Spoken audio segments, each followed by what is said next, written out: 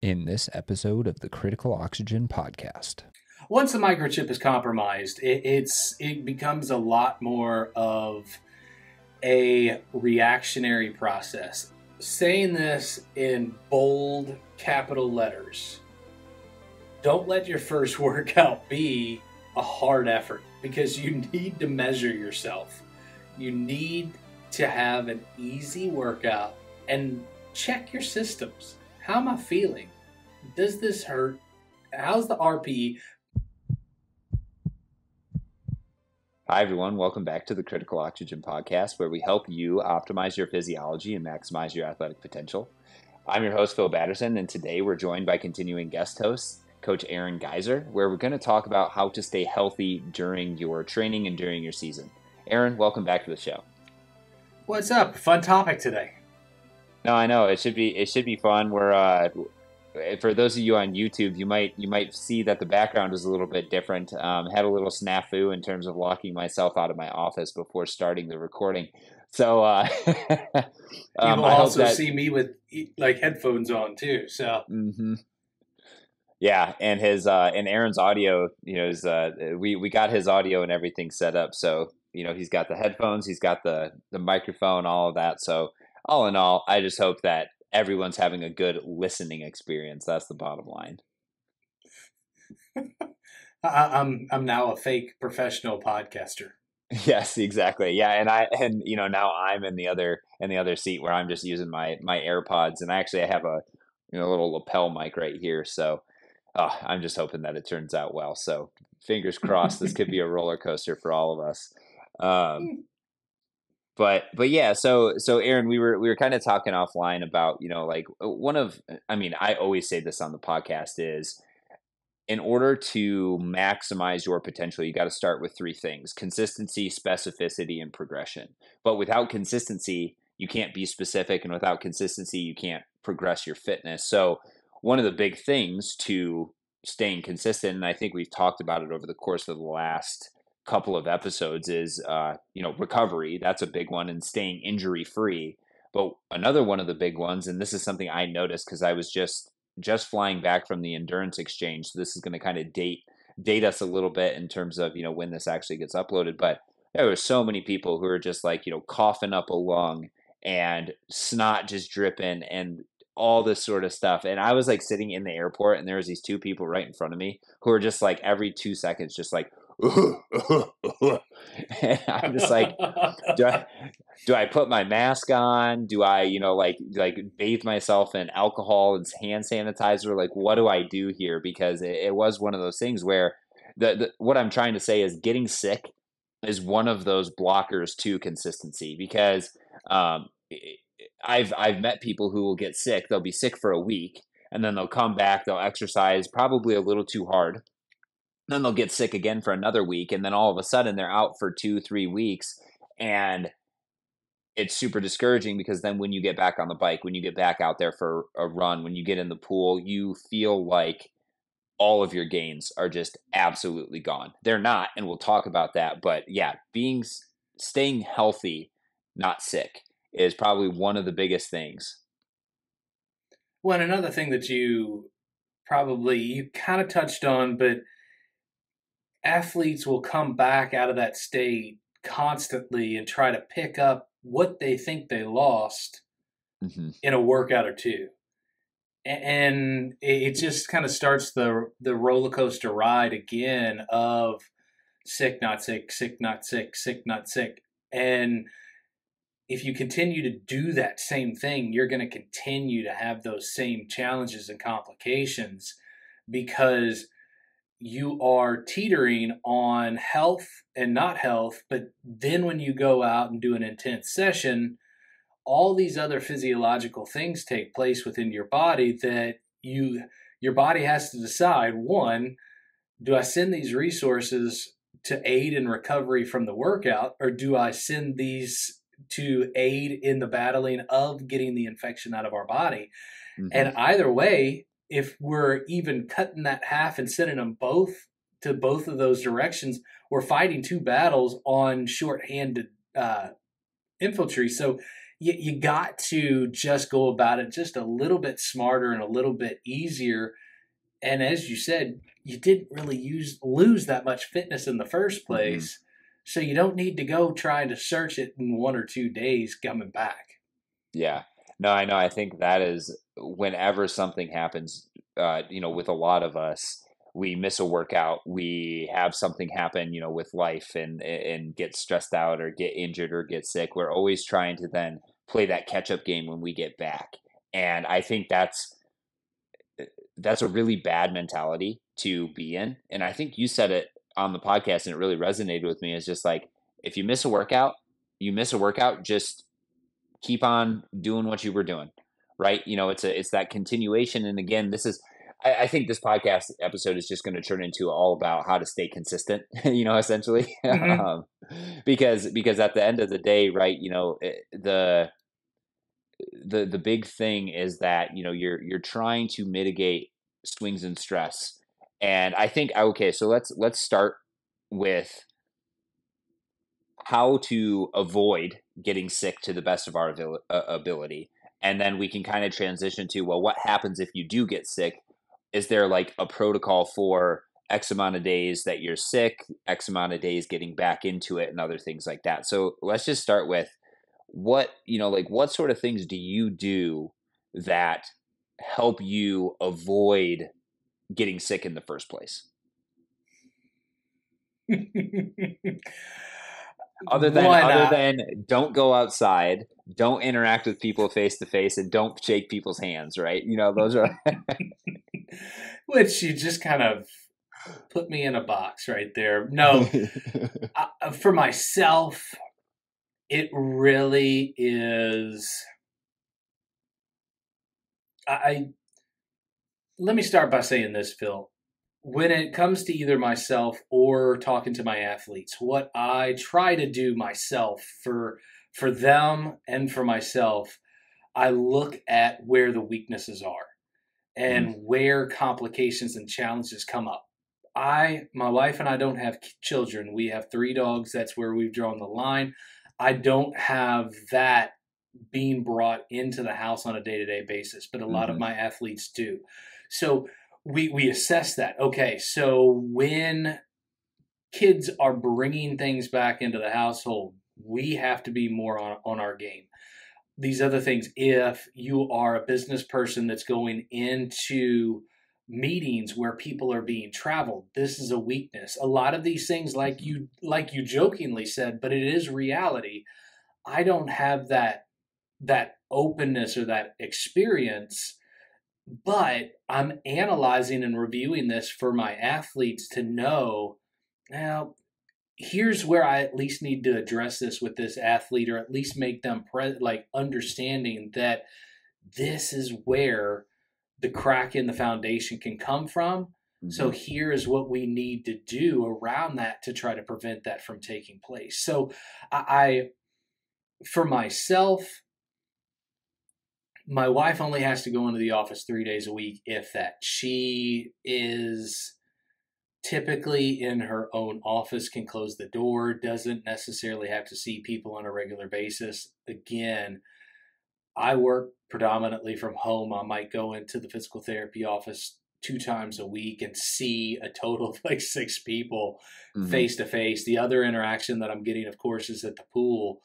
But for the most part, I can kind of put these barriers up around me and my household to not bring that into the house and open it up. And it's kind of funny how you were talking about the exchange this past week, and we went to a hockey game on Saturday, and it was a pretty packed event.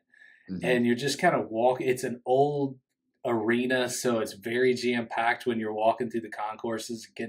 You're just like, man, if I get through this, I'm a healthy individual. Yeah. You get to like Wednesday and you're like pumping your fist, like, yes, I made it through. But really, what I would advise the listeners to do is to analyze and assess their lifestyle. And this doesn't stop with just them. You got to go into your areas of contact and exposure, because that's often where it's also going to come from. So anytime that you have a kid going into school, or you going into something where a lot of people have traveled, or going into an airport and being around a lot of other people. These are just things where I really recommend, okay, maybe we back down your effort on the Mm, workouts. We focus on nutrition, we focus on sleep, and we control the system from decreasing stress just in case there's mhm, stress in the background that we can't see. mhm. Yeah, it was well, I mean, in like conferences and like those sort of things where you're meeting a lot of people and everyone's excited about it. So then you stay up super late, talking, and then you don't get good sleep. Because I think when I got to North Carolina, I ended up essentially going to bed at midnight, which that's not that big of a deal because I normally go to bed at 9 o'clock my time, but midnight East Coast time. But then because I was in a new bed in a hotel, unfamiliar with other things like that, I like felt like I never fell asleep. And then we had to wake up at like 7 the next morning, which is really 4 a.m. my time. So that's gonna cause a little bit of stress. And then on top of that, then you get to the venue and then you talk all day every day with hundreds of people, and so knock on wood, I think I dodged it, but I was getting to Oh, the point absolutely. where At this point, yeah, yeah, I was like, oh my gosh, if I stay healthy out of this, like I was even thinking, I was like, maybe it's the dogs, maybe having like the dogs who go outside, root around in like the mud and all that sort of stuff, and then I'm like cuddling with them, like maybe that gives me a little bit of blocker, or it could just be I got completely lucky and didn't get sick, so and that's you might be onto something. It's one of those things where when I can't remember being sick. oh, dude, now you jinxed it. I've said this many a times. I've played this game before, and Yeah. look, I'm already dealing with the percentages are falling towards that way every day that I'm on this earth. So Right. at this point, if I'm gonna play with that number, I might as well just go ahead and play with it all. Yeah, yeah, might as well just kind of play fast and loose with it. But yeah, that was okay. So I like those sort of things. What are the weaknesses? What are the potential exposures that you could have? Another one that I want to bring up is big fluctuations in stress. Like kind of like what you talked about is when I've worked with, say, high school athletes or collegiate athletes, the biggest times that people get sick is either at the very beginning of the term where they're getting into their classes, things are stressful, you're switching up your lifestyle a little bit, or towards the end of the term when exams are happening and you're kind of winding down a little bit, but maybe you've been operating at a really high stress for a while. It's those fluctuations in life stress I find leave a lot of my athletes vulnerable to getting sick. And I don't know a great solution for that. Maybe it's, how do we kind of make a more even keel in terms of, like the stress and like minimizing, right, workload, like exercise workload towards the beginning and the end of the semester, right? So you can transition into it. Well, I'm not going to say that this is a silver bullet, but this is where HRV I feel is Mm, huge. And I us at Endure IQ really put it into our prescription, but we also with Dan having his doctorate in that field, we've been able to gather a lot of information and pick his brain and also just recognize how to make adjustments off of that. But I still feel that HRV for training, Whoop, these are going to at least give you, even or ring, these are going to give you options, whether you're an athlete or not an athlete.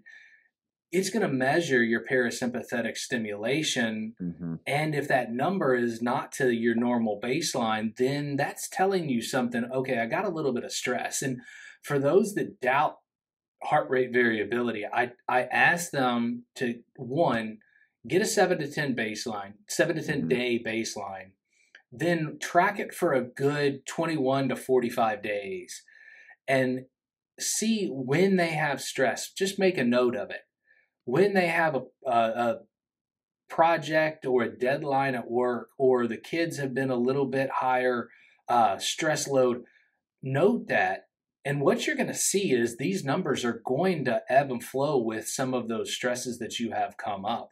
And I do feel, like I said, it's not a silver bullet. And I don't want anybody to walk away from this conversation thinking that it is, but it could at least provide you with a little bit of detail when that parasympathetic nervous system has not been stimulated enough. That you have a higher level of stress. You're getting that sympathetic stress level a little bit higher. And maybe it is just a good call to back off of something that you do have control over, because you don't have control over your kids maybe causing a little bit more stress, or you don't have the ability to change that deadline that you have at work. But I do have this, I'm working out like a crazy person, or I'm doing something else that I do have control over. That is where you really need to tighten the screws and get a little bit more control.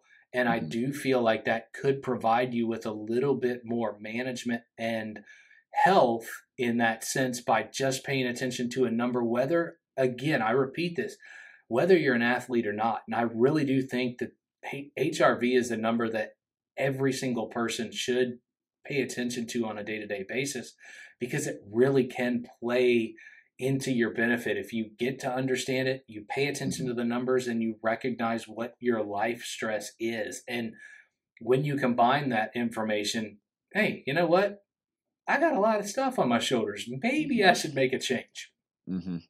Yeah, that's a really good point. And I think too, it's not, one deviation, right? Because, for example, we went out to dinner with, some friends last night. I had a glass of, hard cider or something like that, and then ate quite a bit, during the dinner.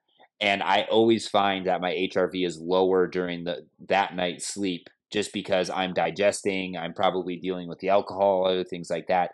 But again, that's higher. So that results in lower HRV, which indicates higher sympathetic stress, which if you're in a constant state of higher sympathetic stress, then that's where you're opening yourself up to suppressed immune response, or then getting sick in the back end of it. But that's why we take the average, right? The rolling average over 5-10 days, because you're trying to figure out, oh, is this just a blip because I went out and had a little bit too much fun last night, or is this was this a trend that it was actually going down for an extended period of time, opening myself up to potentially getting sick and then actually getting sick. And you will find, or I had a buddy of mine who got really, really sick, and he uses Whoop, and his like HRV went from like 100 to like 20 or something like that.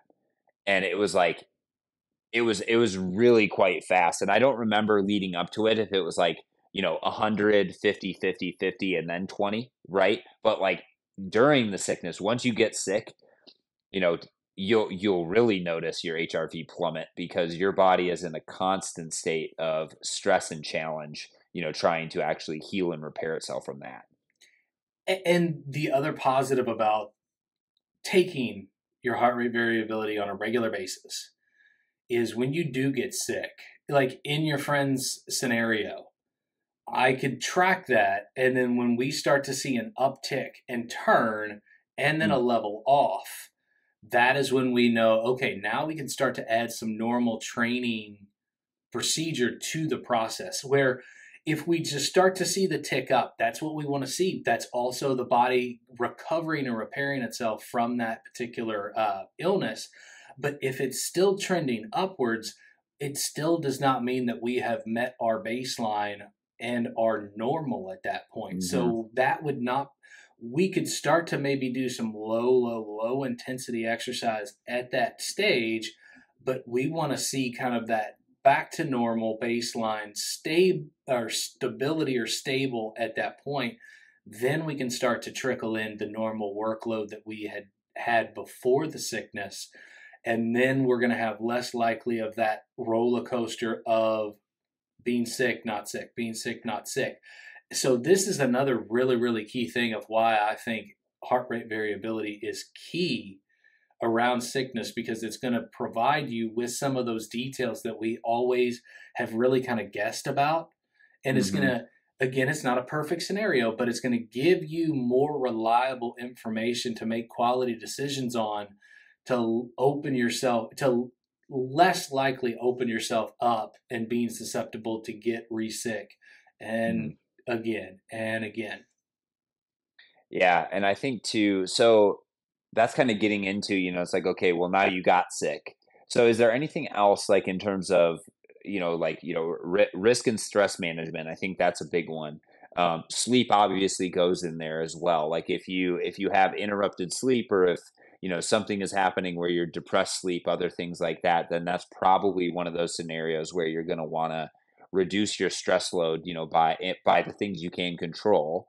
And then I think I think another big thing that we need to touch on is nutrition and eating in a either calorie surplus or a calorie maintenance, because like, and there's studies out there that are like, oh, if you're not eating enough carbohydrates, you depress your immune system and stuff. But I really do think it comes down to, are you eating in calorie maintenance or are you in a constant deficit? If you're in a constant deficit, then you're always going to be playing that catch up game where your body is trying to rebuild with things that are not available, with nutrients that are not available. So it's just going to be more and more stress. So yeah, I really think nutrition is a huge thing that we need to pay attention to in order to try to mitigate stress and mitigate our risk for getting sick. 100%. And I'm not somebody that believes into that carbohydrate thought. And I do think it's more of total calories in that case. Mm-hmm. And if we tracked it, you would recognize that you're just most likely not getting calories. And what I tend to recommend, I mean, fat's more dense anyway. So if you are slightly behind later in the day, throw a little bit of either olive oil, butter, or whatever your diet allows for, but get something that is very, very robust in fat calories. Mm-hmm. It's very dense, and it's going to make a huge difference very quickly on how much calorie. I mean, a tablespoon of olive oil on some vegetables is going to give you another 120 to 140 calories. Right. Just like that. And right. If you're behind, sometimes you're going to have to eat almost 2.2 more grams of carbohydrates to get to the grams of fat per 1 gram. Right. No, that is such a good point, because I think people who struggle to maintain caloric maintenance, that is a perfect example of, like, eat a tablespoon or 2 tablespoons of peanut butter, right? If like, because I love peanut butter, like that's like the sort of thing I can just like crack into a jar and just like have a spoonful of it, right? It makes your mouth a little bit sticky, but at the same time it tastes pretty damn good. And I think in nutrition and wellness in general, we vilified fats for way too long, and it's just being aware of what you're actually eating. But it always starts at, are you eating enough? Do you have enough calories? And then you can start to play with, like we've talked about this before, you can start to play with your macro balance and other things like that. With, I think the least amount of wiggle room you have is with protein. But then, depending on how you're responding to things, fats and carbohydrates, right, should be, kind of intermixed. And that is such a good point. If you're somebody who chronically undereats, adding more fats like butter, olive oil, peanut butter, coconut oil, nuts are really good because they're really, calorically dense. Those Avocado. are really, avocado, really, really good ways of supplementing those calories and getting higher without having to, like, for example, if you were trying to eat the same amount of calories, like you'd have to eat 2 or 3 bagels versus a table or a couple tablespoons of peanut butter or something like that, right? And not everybody can handle a couple of bagels, so right. Also, again, at that point, you get into what is being broken down and what is being absorbed, and sometimes just getting that more calorically dense nutrient into your body is going to be absorbed a little bit easier and quicker in that form than taking in 2.5 bagels in that case. And that's just, it gets a little aggressive at that point. Yeah, no, exactly. So, yeah, so we've touched on nutrition, which is just eating enough, mitigating stress, getting enough sleep, trying to mitigate fluctuations in stress. But say you're doing all this sort of stuff and you still get sick because like, let's be honest, right? You have a kid that comes in, they got it from another kid, and then they have and then you get sick just because of that. What's the next step? Is like, okay, well, do you have general rules about, oh, well, if it's from like the neck up or the neck down, you can exercise or not? I err always on the side of caution. So as soon as I get sick, I'm like, nope, my body's going to be stressed, especially, if you're following that HRV trend. I'm just like, I'd rather rest, get over it faster than, try to force myself to do a workout that might potentially make it worse. Mm-hmm.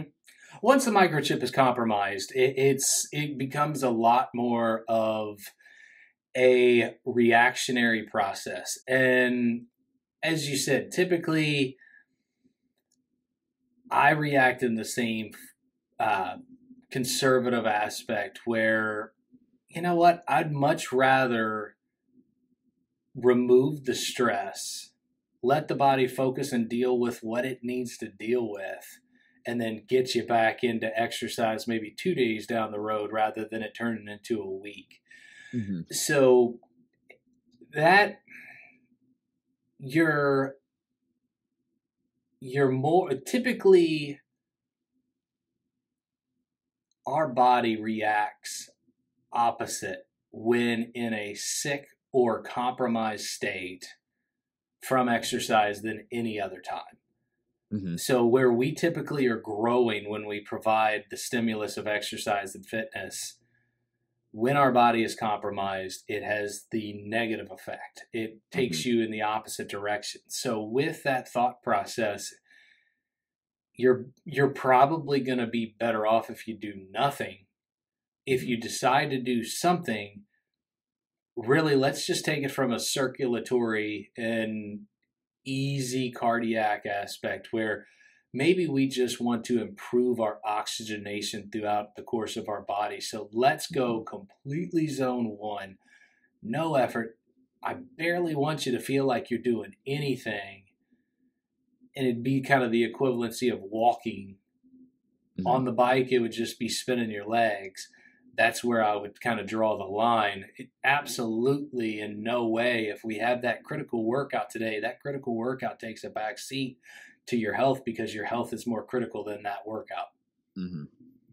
Yeah, I think that is a good way to approach it. And I'm speaking from experience here because I've had days where it's like, I'm starting to kind of get sick and I'm like, oh, I can go muscle my way through this. And then sure as shit, every single time it's like the next day, I just feel absolutely awful. And, then it's an extended, sickness versus, and, hindsight's 2020, you never know really what would have happened if I would have said, oh, I'm just going to take the day off. But I think that, by not digging myself more of a hole, I'm going to wind up being able to recover from the stress of sickness better than, adding on to that and having it potentially hit a tipping point by exercising. And I want to remind everybody, exercise is a stress, right? If you took two different things, or if you took two different descriptions of the physiology of exercise and like the physiology of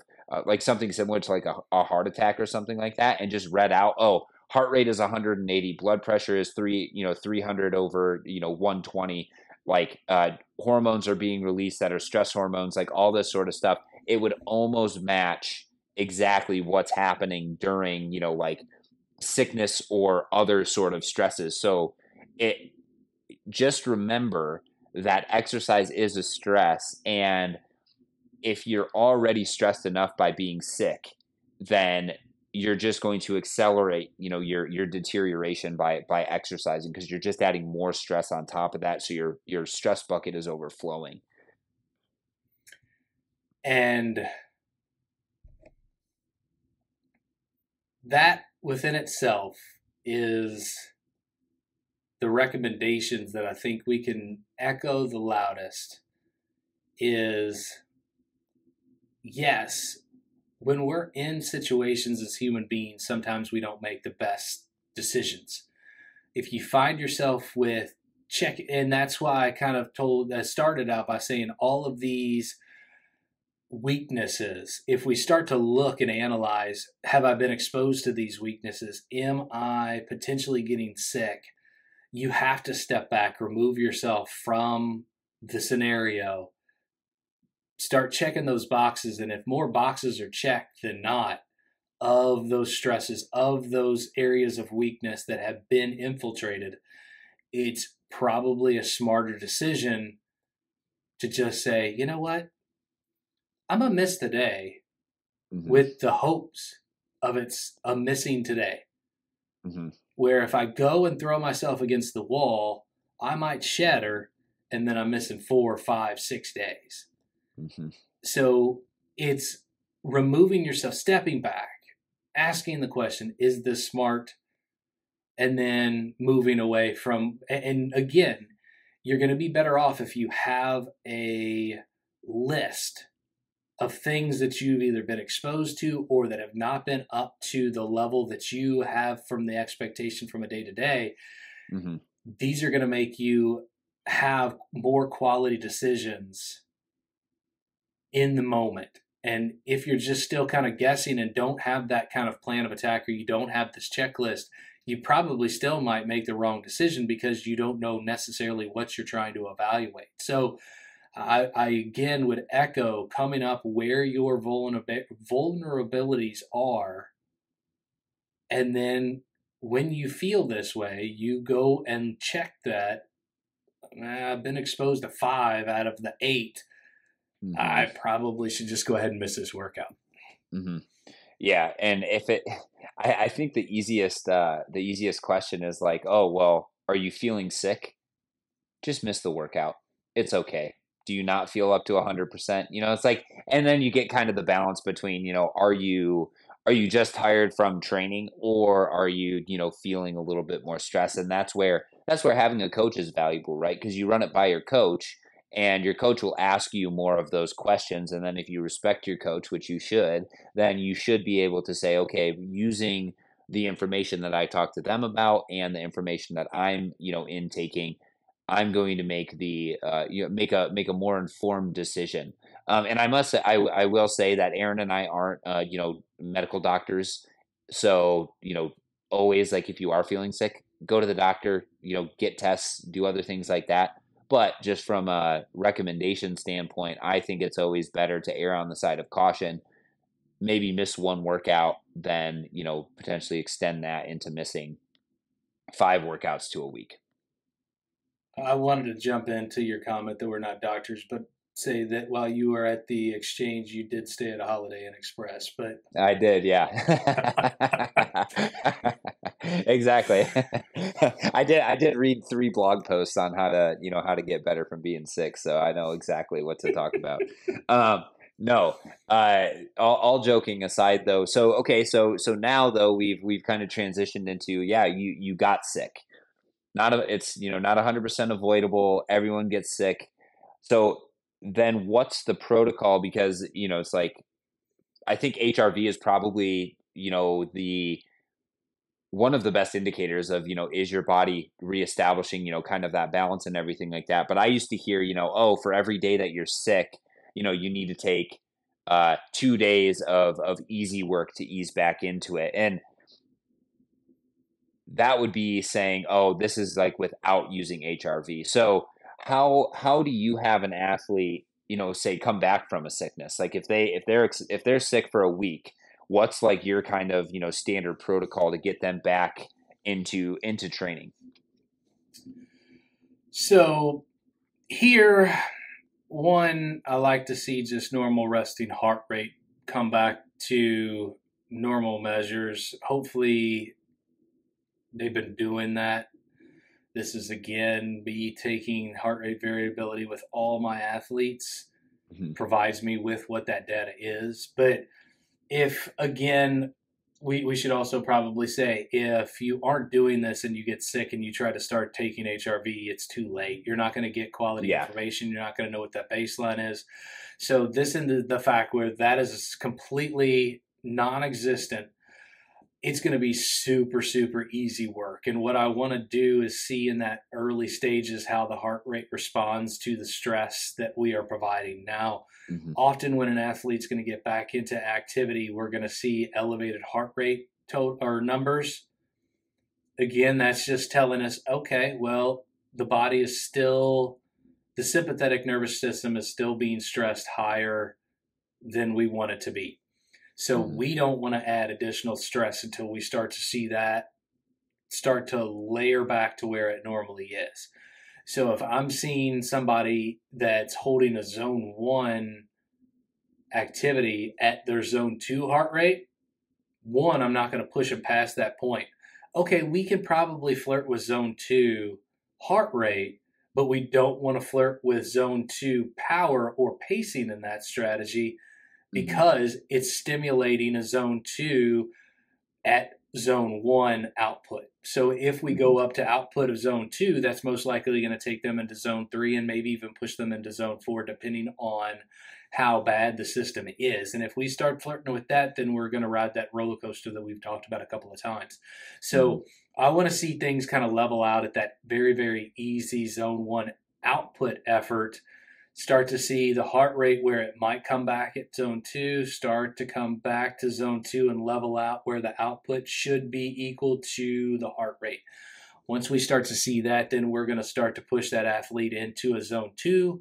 And again, I want to see the heart rate stay in zone 2. If we have a couple of workouts where we see that consistency, all right, let's start to get back to normal training, just because that is letting me know that your power output and your heart rate to your historical data is falling within the same line. And I don't want to go, and I think that this is also where individuals that have gone through COVID have made some bad mistakes, is that they've just gone hard, didn't recognize, oh, my heart rate's in zone 3, even though I'm doing a zone 1 effort here.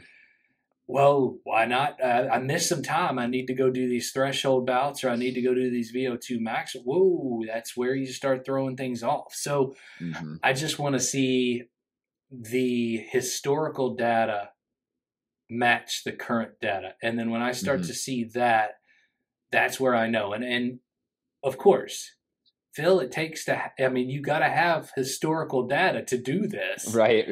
So if you're looking at an athlete that's just come to you, or you don't have any information, again, as we talked about earlier, you're going to be better off taking care of that athlete in a very conservative approach. Maybe staying in that conservative Z1 effort for a little bit longer, week, maybe 2 longer than what you think, before exposing them. You're going to be doing that athlete a heck of a lot more of a benefit than saying, well, I don't have any of this data anyways. You're telling me you're feeling good. Let's go balls to the wall. Not the best route. Right. And I mean, if we think about, right, it's still a stress management procedure here at this point, right? Your body is recovering. And, if you do have historical data, that's great. But you have to remember that the amount of stress is exponentially proportional to how hard you're going in terms of exercise. So zone 1 and zone 2, right, that amount of stress that you're accumulating is fairly low. And that's why we can generally get more volume, right, associated with those zones. But as soon as you get up zone 4, zone 5, just when you were saying that, I was like, that actually would probably be one of the single worst things you could do, is like you're starting to feel better, and then you do like a really hard, like VO2 max workout or a threshold workout or something along those lines, because the amount of stress that you're going to accumulate just in, say like 30 minutes of work, if you're doing like VO2 max workout, is so much higher than if you just did your zone 1, zone 2. And you really have to get an idea of how the body is actually responding to the stress that is exercise when you're coming back before then piling on more stress. And, you know, there's things out there, right? That's like, oh, well, exercise is good for the immune system and other things like that. Yes, only when you're training and recovering appropriately, not when you're getting back from being sick. It is not good for the immune system when you're getting back from being sick because you're just going to stress that immune system more. So As I said earlier, when the microchip is compromised, don't go throwing water on the microchip. no, exactly. And, you know, so and that's the same thing that would be the same thing like if you're thinking about, you know, like implementing like heat training or cold training or like other things like that. Yes, those are good for things like recovery and stimulating the physiology, but if you go and do that, you know, when you're sick in your body, like that balance point between being sick and not sick is so close, you're riding that, you know, razor's edge, you can easily push yourself back over it, you know, and it's not then going to be beneficial. It's going to be very detrimental to you because you're just gonna, you know, you're essentially a rat on a wheel at that point, just chasing recovery, and that's not going to work. Well, and recognize when you also most likely are going through winter in the northern hemisphere, there's no racing going on. When you're going through it in the southern hemisphere, there's not a whole lot of racing going on. Parts of Australia might have that luxury, but you're not you're going to be better off, even if it's race season or not race season, to follow these same strategies. But again, don't start looking at, oh, I have a race in April and it's February and I'm sick. I got to start making up time. It's not going to change. You still want to get back to health, and trust us when we say, if you go about this the right way, you're going to miss a lot less time. You're going to decrease a heck of a lot less fitness, and you're going to be back on the horse a heck of a lot quicker. Mm-hmm. Yeah, exactly. We're trying to mitigate the amount of time that you're actually spending doing that recovery from getting sick and being sick.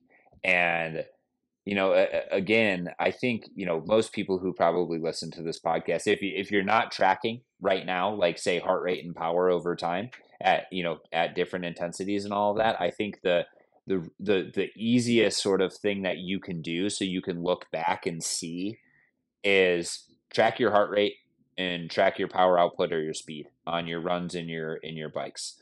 Um, if you want to start to get a little bit more into like the technological side of things, HRV is another great number to get. That's an outside marker of how stressed you really are. And like you said, it's not the magic bullet, you know, to like for cures and other things like that, but it certainly gives you more context for what's actually happening. And you know, you say this all the time, right? It's context and then content. So you have to understand how your body is responding to anything, you know, any stress, whether it's, you know, work, life, sickness, exercise, other things like that. And then what you can do is you can put the content on top of it. So yeah, I really like your approach, and that I think should open up some people's eyes to it is, you know, when you're first coming back to it, like just forget about who you were as an athlete before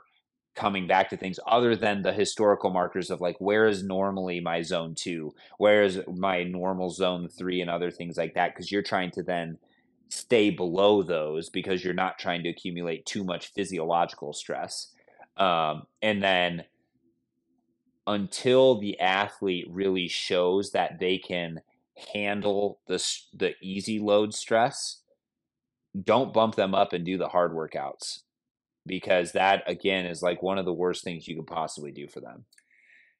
And saying this in bold capital letters, don't let your first workout be a hard effort, because you need to measure yourself. You need to have an easy workout and check your systems. How am I feeling?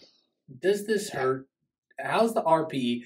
Man, I'm pedaling at 40% of my FTP, and it's at a 8 ratings of perceived exertion. Right. Well, let me tell you, let's not be all right. Well, I'm going to finish this one off with some 30 seconds and 15-second. Yeah.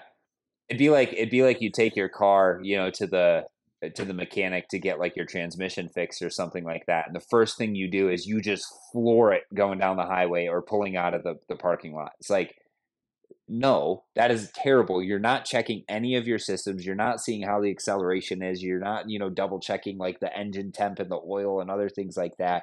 And, you know, so just like you would with really anything else, right? You need to do a little like systems check, right?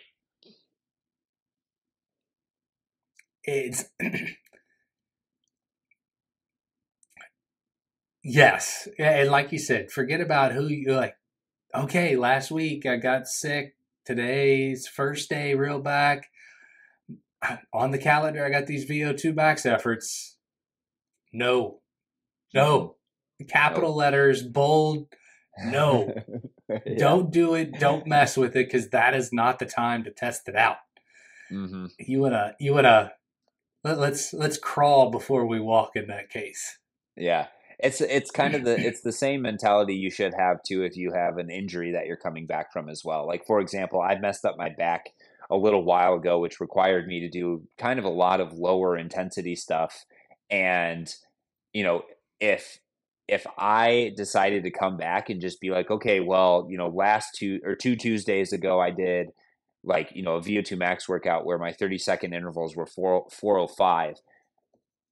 I am just setting myself up for higher risk of injury and higher risk of you know, making things worse by just jumping right back into it, because most likely, you know, your body adapts to the stresses that it's put upon itself for the most part. But if you're sick, you're going to have, you know, you have to recover from that. So that physiological stress is going to be much higher at the same mechanical output 405 than it was back when I was like, you know, consistently hitting those workouts over and over. So again, you have to make the systems check.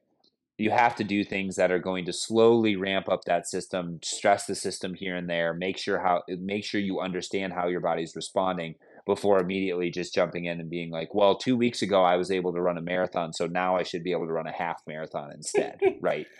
You mean you didn't jump in and do that workout that I screenshot you yesterday? As much as I want to show you that I could keep up, no, absolutely not. That would be, again, that would be silly, right? It's one of those things where that would be my ego taking over and basically being like, yep, your back is still hurt a little bit, but because you care what Aaron thinks and how you compare to Aaron's workouts, even though he's been healthy this whole time, you know, you're trying to, you know, essentially show that you can keep up, even though that's inappropriate, right? Well, and that's to let everybody know. That's why I sent Phil that screenshot, is because I know we're not competing against each other, and he wasn't going to be an idiot. I know what his Yes. workouts have been lately, and it was just like, hey, just wanted to show you. Maybe think about this for your future. Yeah, no. It was a cool workout, and I think I was thinking about this. I think one of the topics we need to cover is, you know, how do you make that transition from VO2 max to threshold style workouts and stuff like that? Because I think that's maybe a little bit where you're headed. Um, but that's a little off topic. I think though, I mean, you know, for the most part, I think we touched on everything I wanted to touch on today in terms of, you know, trying to avoid getting sick, what happens when you do get sick, and how to come out of that. Is there anything you want to add before I, you know, kind of let everybody go? This sometimes is easier removing yourself from the decision making process. And whether you have a coach, significant other, close friend, a training partner, sometimes this is one of those times that I would recommend having a conversation with those individuals, if you trust them, to give you a sense of like just being removed from the scenario. Well, maybe that's sometimes when we're in the decision, we don't make the best decisions. If we put it on somebody else, they're going to look at it with a little bit more intelligence. They're going to look at it with a little bit more perspective, and they're going to give you honest feedback. So sometimes this would be that time where I would pay attention to what somebody else might have to say. I think the coach is a no-brainer, but if you don't have a coach, utilizing your network around you to help you make the right decision, because we're always going to talk ourselves into something. You're being weak. You're not doing this. Yeah. You're not. No, it's not about that. It's not a measuring stick of how your guts are put together. It's making a smart decision to allow yourself to get back to what you enjoy doing, and ultimately get closer to where you're doing what you're doing this for. If you can get back to it quicker, you're going to get closer to that point. So if you're kind of at that, especially if you're in that paralysis by analysis state, ask somebody else's point of view and don't be afraid to listen to it and follow it. So I just think sometimes removing yourself from the scenario or the decision could be a very, very good call to make the right decision. Yeah, I'll echo that. I think, myself being a self-coached athlete for a really long time, I always overestimate what I can do or what I'm capable of. And I think that results in me getting injured a little bit too often, getting sick sometimes, other things like that. Whereas if you have somebody who is truly objective about the inputs and everything that's coming in, then you're going to make a more informed decision, whether it's, coming back from sickness, coming back from injury, those sort of things.